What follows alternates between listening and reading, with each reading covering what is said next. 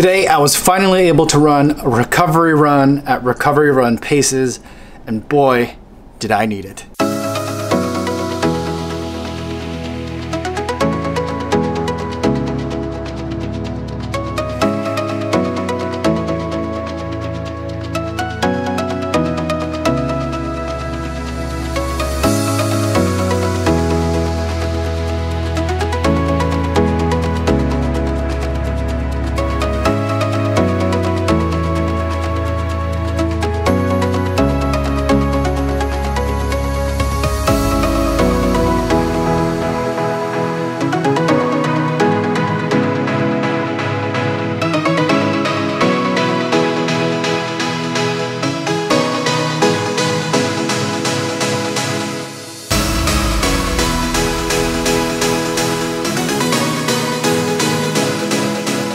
10.6 miles today, 8 minutes, 58 seconds per mile average pace over that distance.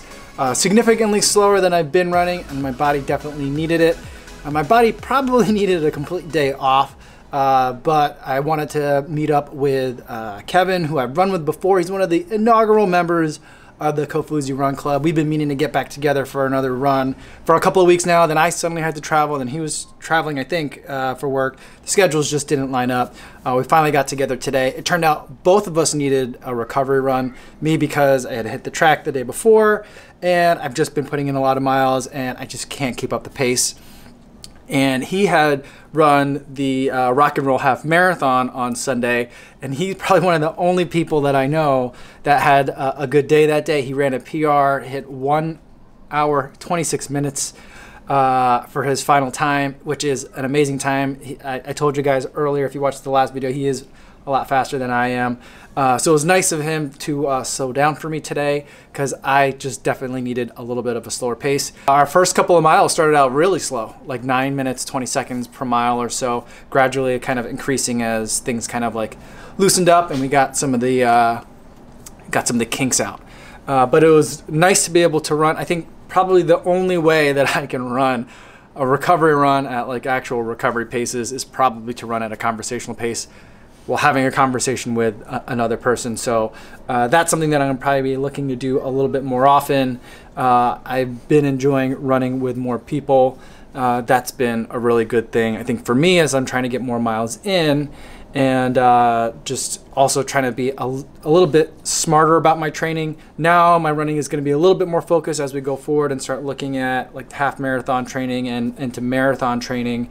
I'm gonna be looking at thinking about some tempo runs, thinking a little bit more about those track runs, and thinking about, you know, making sure my hard days are hard and my easy days are easy. And that's gonna mean that some days I have to run slow.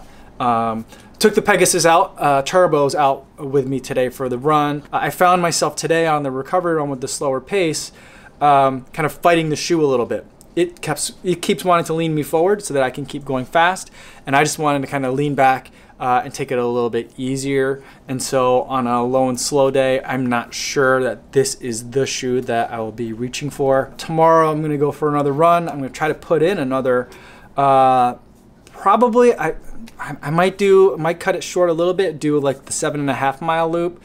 But depending on how I'm feeling, maybe I'll do the 10-mile loop. Saturday, really excited for Saturday. My running buddy has been cleared for running. And so he's getting back into it again. We're gonna go for a run. I haven't run with him, I think, since 2017. We might have gotten together for a run. I think we ran once, one other time earlier in the spring, but it's been at least several months. So looking forward to that.